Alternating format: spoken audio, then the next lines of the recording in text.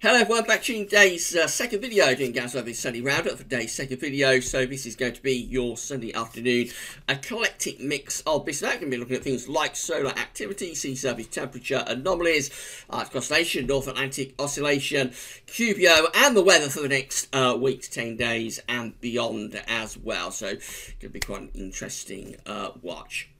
The third batch of autumn analogues was released earlier on today. That video is here on the homepage at GWV.com, and later on today that video will be placed on the autumn updates and forecast page, and there'll be a written summary that goes with it as well, so you'll be able to have a read of that and watch the video on demand whenever you want. That'll be sometime this evening. And just to say that the third update, or the second update I think it is now, update number 2 for Glastonbury, that will be released tonight around 7 o'clock. Right, let's get on with it, mate. I'm going to start off by having a look at solar activity. So this is a solar disk on our side of this today by solarham.net. We've got a completely spotless solar disk. Again, no sunspots visible.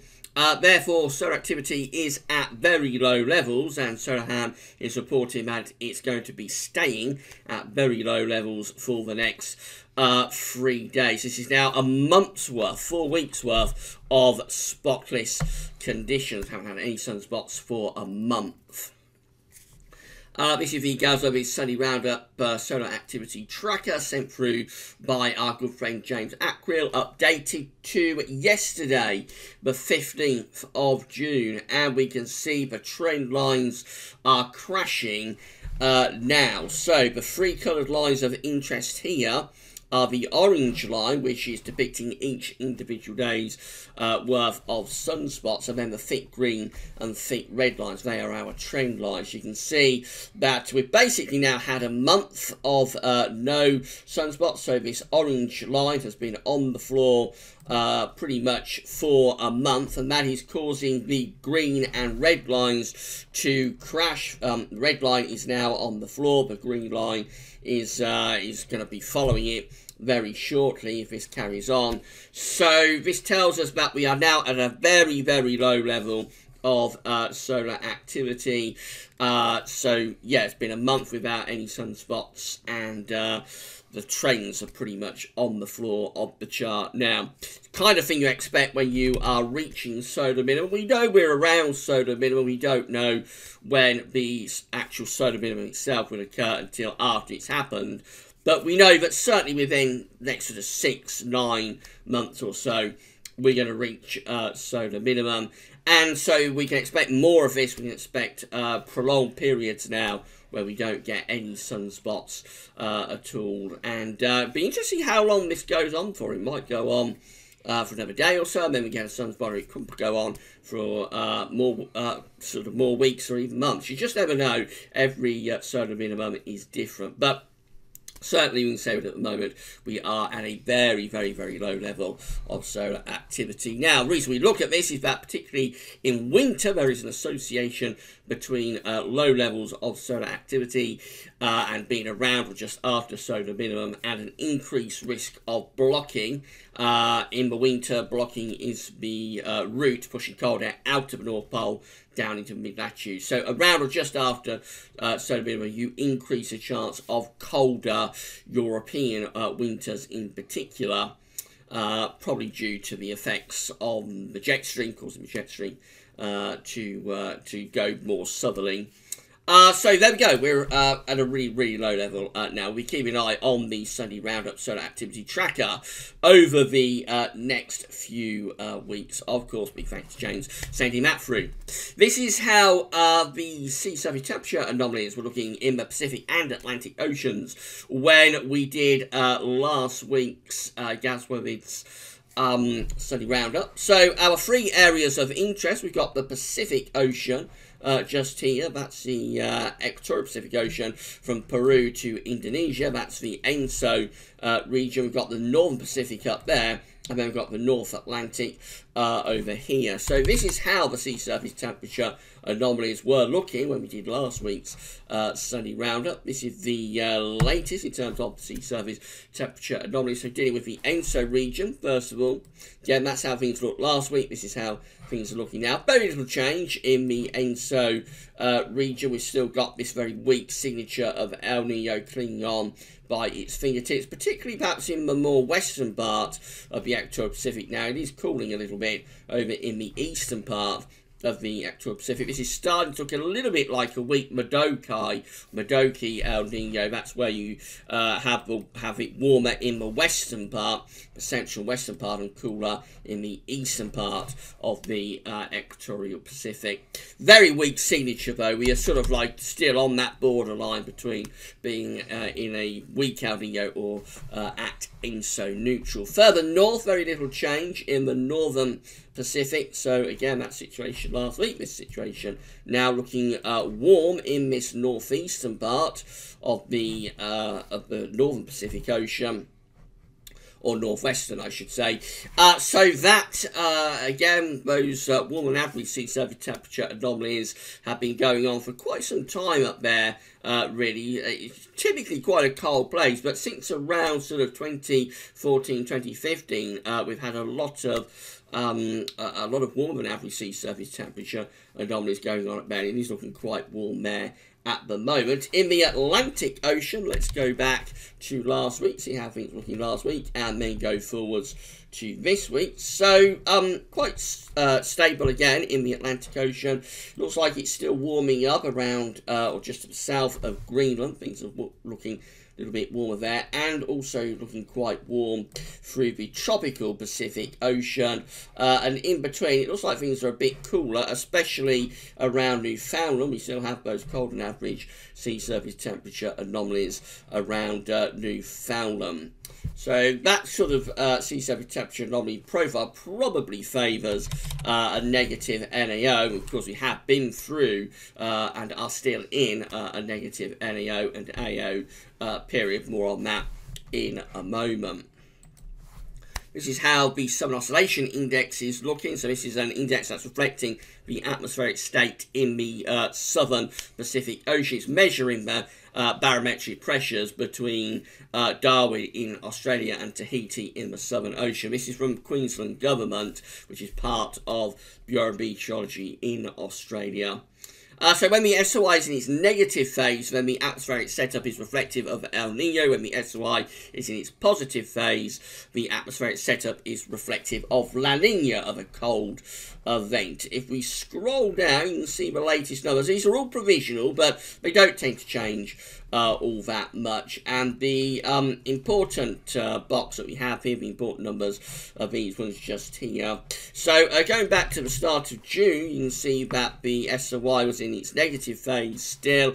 Got the final day of May coming out at -18, for example. Got the 3rd of June coming out at -16. 4th of June is coming out at -17. These are all reflective of an El Nino type setup, but more recently the SOI has gone rather more positive. So for example, we've got the 10th of June there coming out at +8.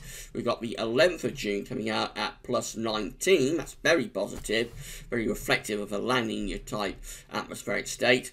The 12th of June coming out at +9 I should say. 13th of June comes out at +5. And then the very latest numbers are looking like this. So we've got the 14th around neutral really at -0.28. That's neither El Nino or La Nina type setup.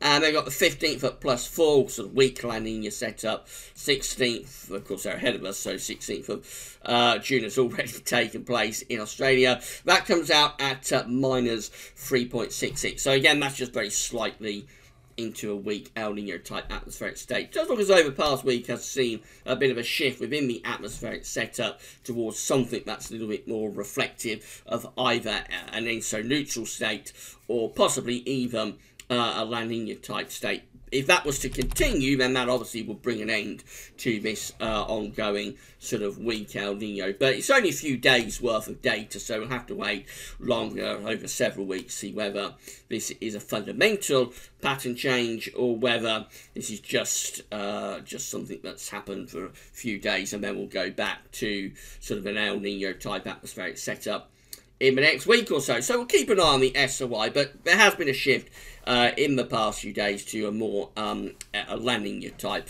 atmospheric setup. QBO next, so this is from the University of Berlin. I just wanted to show you this updated chart. They stopped updating this for several months last year, but they're updating it every month now.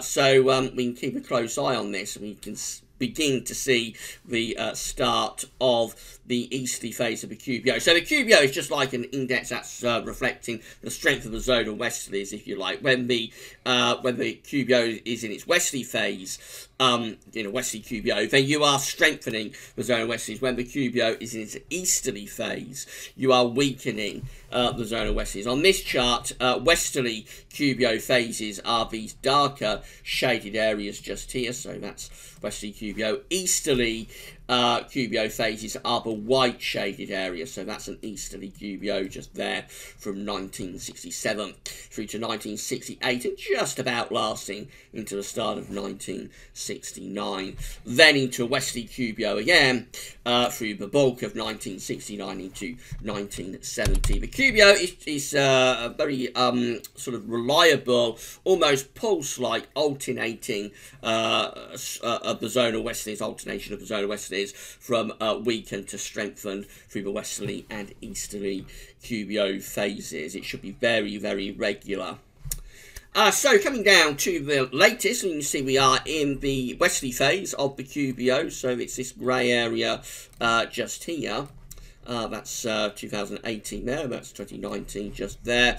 The important level of the atmosphere is around 30 to 50 HPA, that area just there. So that tells us that right now we are in sort of a mature westerly QBO phase. We are probably seeing the beginning of the easterly QBO, though, starting to appear right at the very top of the atmosphere. So you can think that this is depicting kind of like the levels of the atmosphere. We've got 10 HPA up here, that's right at the very top of the stratosphere, and then we've got 100 HPA, which is kind of like down on the surface where we are right now.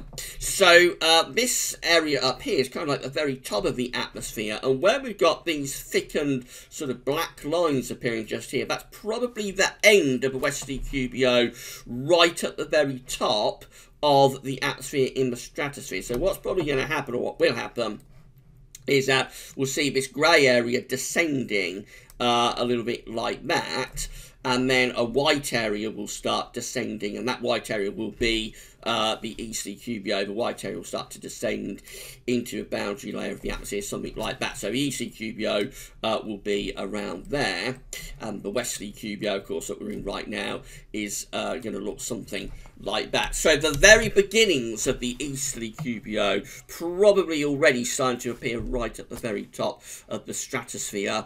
Takes several months for that to descend down into the troposphere.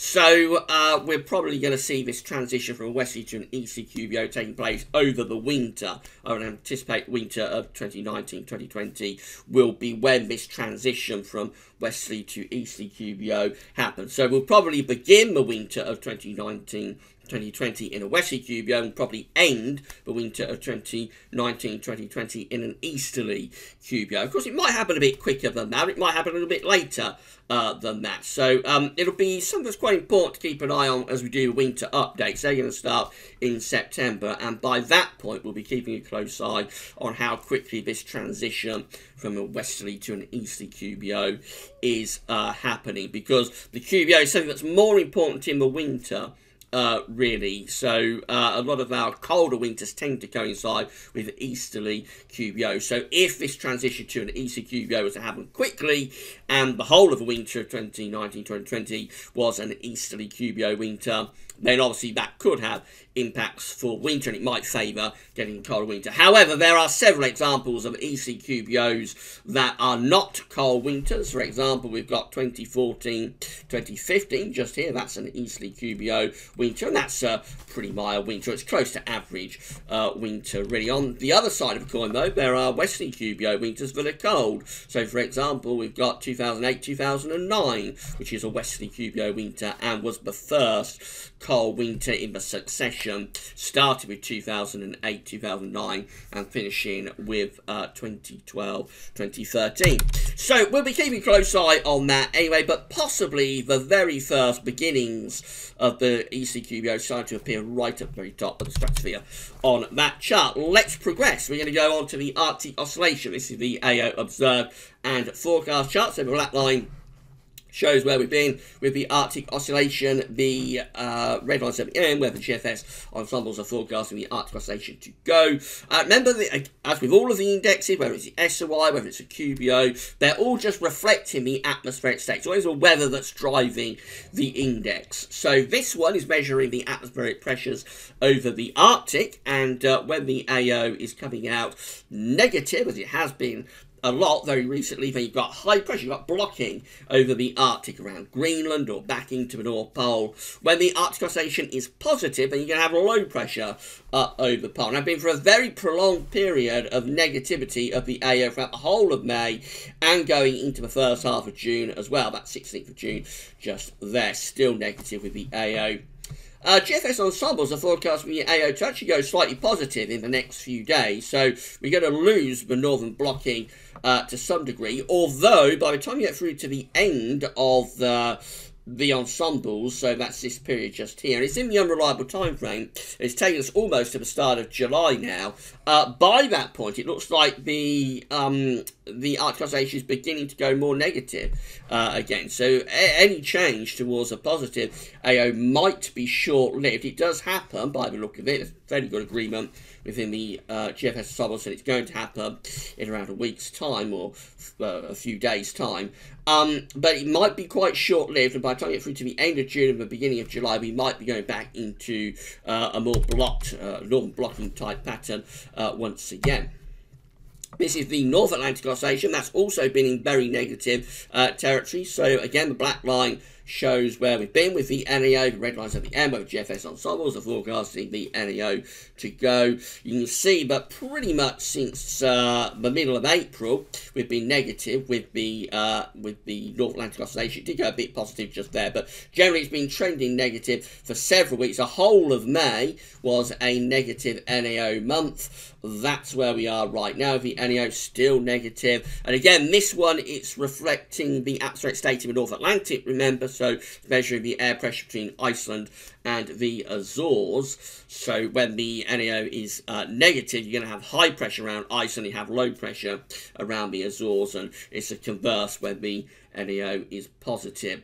So we're negative with the NAO at the moment. We're going to stay negative for a little bit longer. Then it's going up towards neutral by the look of it. But it's quite a bit of scatter within the GFS ensembles for the NAO in this more extended range. So we've got these ones just here that are going weekly positive. These ensemble members just here that are remaining weekly negative. It does look as though there's a bit of a pattern change at work here for the second half of June to something slight, let's not say positive with the AO and NAO, but not as negative as it has been, possibly going towards neutral type conditions with the AO and the NAO in the second half of June. That tells us that we should be seeing a relaxing of the northern blocking that we've had through May and through this first half of June. We should see a slight easing of the northern blocking, although it's not really convincing yet, but we're really strengthening the Azores high at the moment. We'll know when we're doing that, when we start seeing the NAO particularly going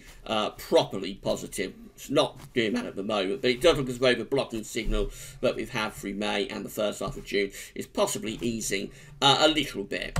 So keep an eye on that. Right, these are the GFS upper air temperature and precipitation ensembles. We're looking at Gray's End today. So the red line here is the 30-year upper air temperature average for Gravesend. Temperatures are going to be on the up a little bit over the next few days, so we're starting off pretty cool still today, but by midweek we're going fairly warm. Temperatures down in the southeast, somewhere like Gravesend, could be reaching around 25 to 27 degrees, I think. Tuesday and Wednesday, that's sort of going into the 80s Fahrenheit. Only very briefly, temperatures in the second half of the week are then falling away again, going below the red line, so going to be cooler than average.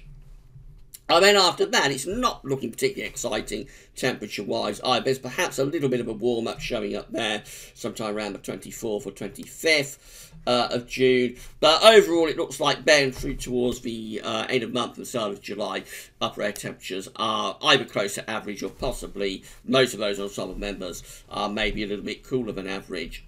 A couple of drier days coming up as well after, we have a few showers around today, but I think generally from today through to, say, Tuesday, going to be a lot of dry weather in the southeast corner. However, Wednesday could bring some heavy showers or thunderstorms into the southeast as this temperature peaks. And then after that, just looking rather showery really through towards the final week of June.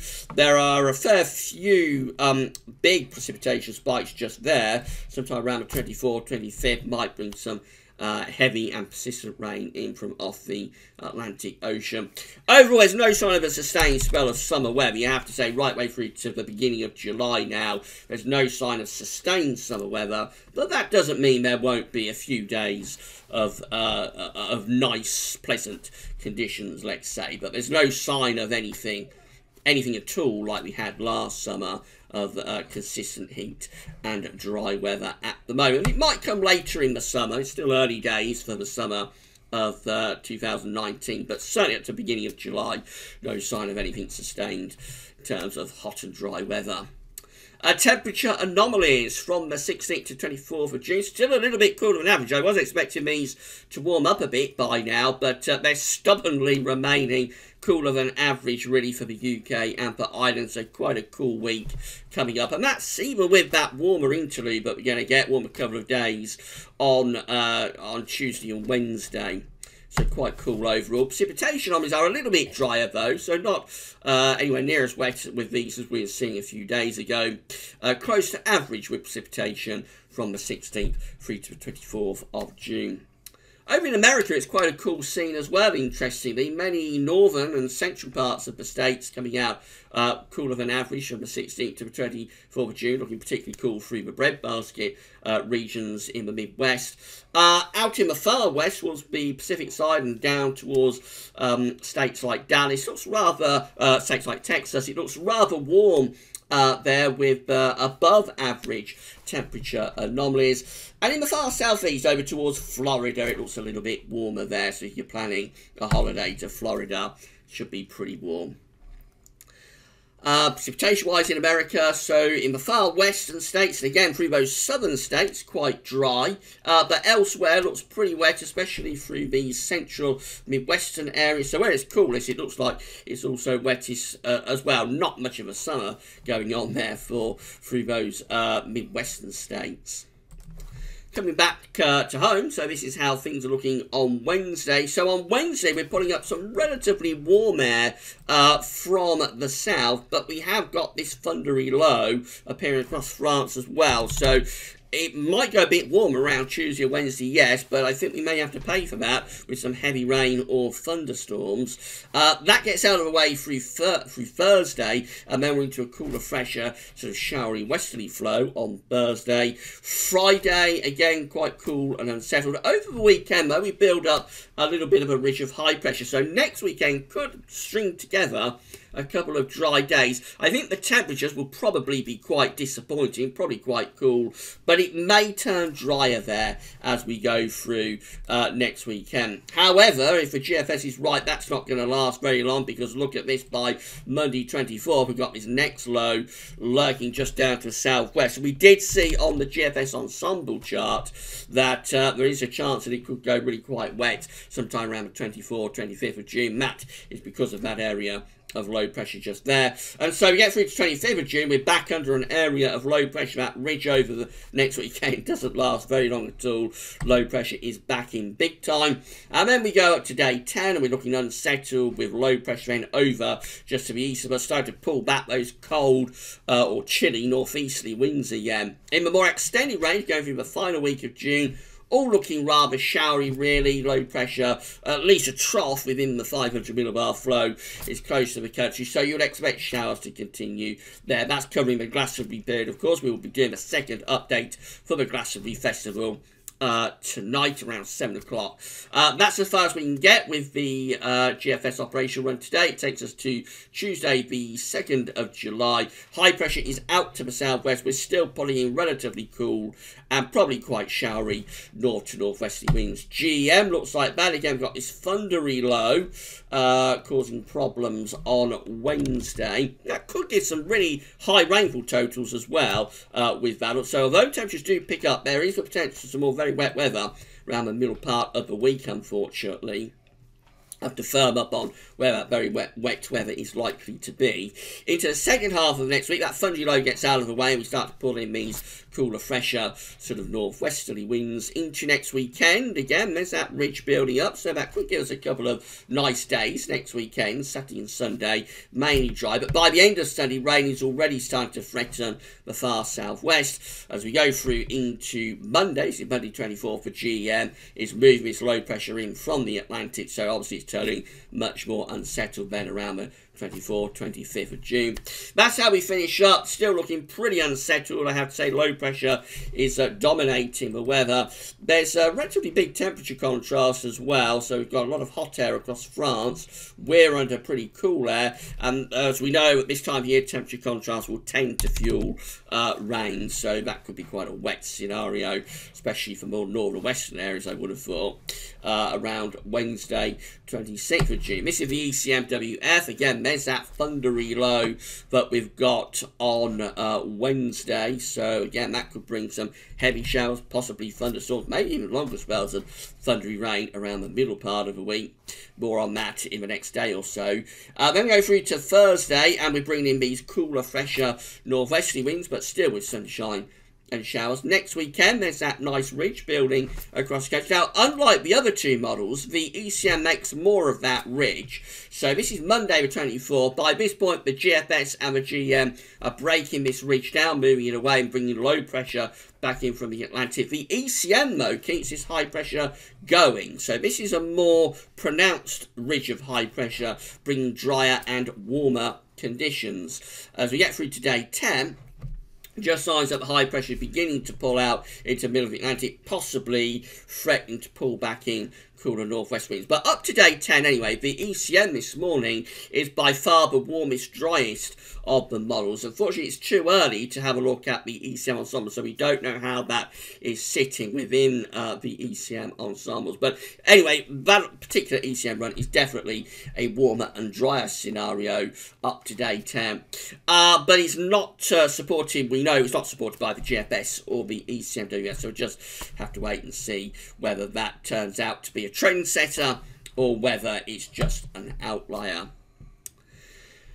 CFS V2 looks like this. It's 500 millibar heights broken down into week periods. The first week period will take us from the 16th to the 22nd of June. The coming week has below average heights to west-southwest of us. Looks quite unsettled, quite showery. No problems with temperatures, but still looking a little bit on the unsettled side in the week ahead. Week 2 is the 23rd to 29th of June with above average heights building into the east, the below average heights, the low pressure being pushed a little bit further away from us.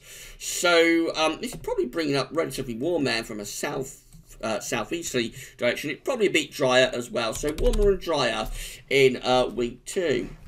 Week 3 shows that the ridge slips more towards the east of Europe with below average heights coming closer to us again. So that's a cooler and more unsettled week there from the 30th of June to the 6th of July. And then week 4, very changeable 4 weeks, because week 4, which is the 7th to the 13th of July, brings the above average heights back again. And that will turn us warmer and drier once again. Maybe quite hot with that. Could be bringing up the winds from a southeasterly direction. So that could be quite hot there from the 7th to the 13th of July. Very long way out though, 4 weeks away. So obviously quite unreliable. For July itself, this is a 700 millibar height anomaly from the CFS, and it's going for a bit of a blocking signal to be up to our north. But this ridge does also, to some degree anyway, extend down into central parts of Europe. So it's not a clear-cut pattern. And it could bring up some warmth at times from an east or southeast direction. But as ever with northern blocking, with high pressure up here, the risk is always, as we know from what's happened over the past few days, that we're going to run low pressure in underneath the block and go into a cool and wet pattern. And it's always a danger, it's always a risk where you've got northern blocking in the summer. You've got more energy available through heat, through warmth, to fuel low pressure and rain. Temperature anomalies for July being forecast to be average to a little bit warmer than average from the CFS, and precipitation anomalies as usual, no particular signal for rainfall. Finally, I just want to show you the Beijing Climate Centre. So this was the 500 millibar height anomaly for the summer of 2019 from the Beijing Climate Centre last month in May. And it was going for an anticyclonic high pressure dominated summer, which would send the jet stream north. So that would be basically a hot summer pattern, really. You'd have high pressure sat over the top of the UK, and you would get day after day of dry, hot and fine weather. That's what it's showing last month. This is the latest though, and it has done quite a flip. So you'll notice, the first thing you'll notice is that where we are, we've got this area of below average heights now appearing. Very hard to make us out on this map, by the way, but we're just there. So we've got an area of below average heights now, a trough of low pressure appearing over and to the west of the country. You'll also notice that we have these red colours now in the northern latitudes. So it's massively increased the northern blocking signal for this summer. It's massively increased that. And as I was just explaining, at this time of year, when you've got a blocking signal over the Arctic and over Greenland, you'll tend to stick up a trough of low pressure underneath it, and the Beijing Climate Centre is placing that trough pretty much over the top of the country. So it has flipped. The Beijing Climate Centre seasonal model has flipped from what it was going for last month, which was a mainly dry, fine, high pressure dominated summer, to a summer that is much more unsettled, low pressure dominated really, and therefore much cooler and much wetter summer as well, with a strong northern blocking signal. So big changes from the Beijing Climate Centre for the summer of 2019, and now not looking anywhere near as high pressure dominated as it was last month. Which, again, just goes to show you how these long-range models are prone to chopping and changing. They're very unreliable, really pushing the envelope, pushing the boundaries of what is possible with forecasting. And so these flips do occur very regularly within long-range output. Right, that's it for the GWV Sunday Round Up today. Hope you found it interesting and informative. Don't forget to check out those autumn analogs. That video will be placed on the autumn updates page with a written summary later on this evening. Before then, though, we've got the second update for the Glastonbury Festival. That's all for now. Thanks for watching.